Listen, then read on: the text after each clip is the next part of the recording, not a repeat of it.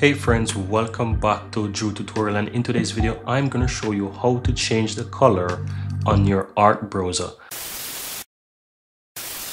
So all you have to do, guys, once you're inside the art browser on whichever space that you are, just simply go ahead and right click and you will see the option that says edit theme color.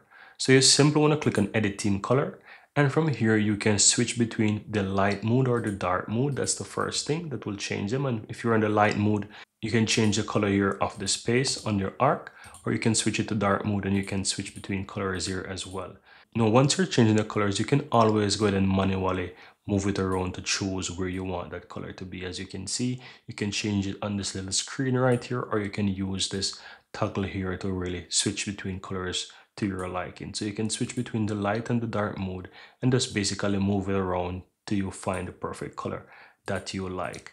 And then once you find the color that you like, that's all there is to it. Just simply go ahead and click off, and your new color on your space on your art browser is now set.